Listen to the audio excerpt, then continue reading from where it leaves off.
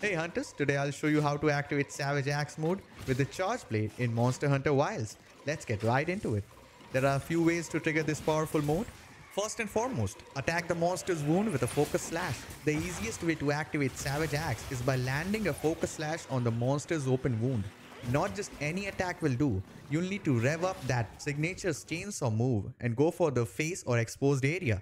This will ramp up the damage and put you right into Savage Axe mode.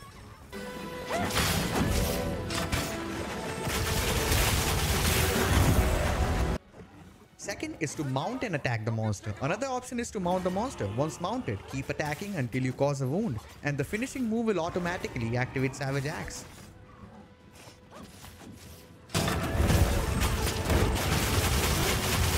Got it on the ground. Third, perform a perfect guard. Finally, a perfect guard can also trigger Savage Axe. It requires some precise timing, but if you can pull it off, it's an effective way to get into Savage Axe mode and start dealing serious damage. Let me know if you found any other way to activate the Savage Axe mode. And that's it. Try these methods out and you'll be tearing through monsters in no time. Oh! That's incredible!